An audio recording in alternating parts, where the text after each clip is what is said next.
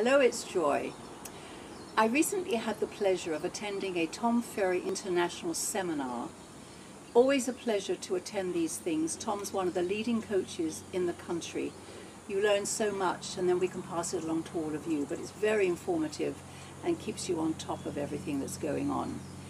Of particular importance, and I thought most interesting for me this year, he had one speaker on called Steve Harvey, who is considered the financial guru right now.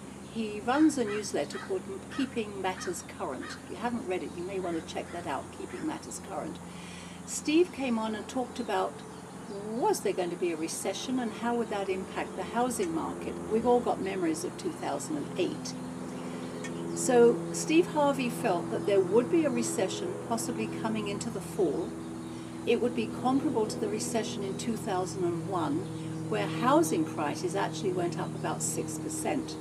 During the last 5 recessions, the last one was the one that took the real bite out of the housing market. The other 3 actually, housing went up during all 3 of those recessions.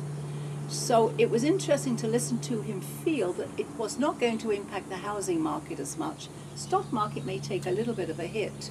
However, it would be a bump. It wouldn't be a major recession. It would just be a bump.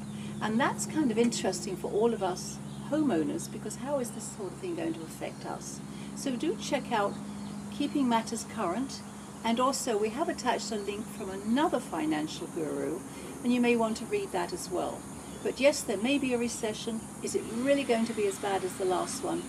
Word is absolutely not. Thank you.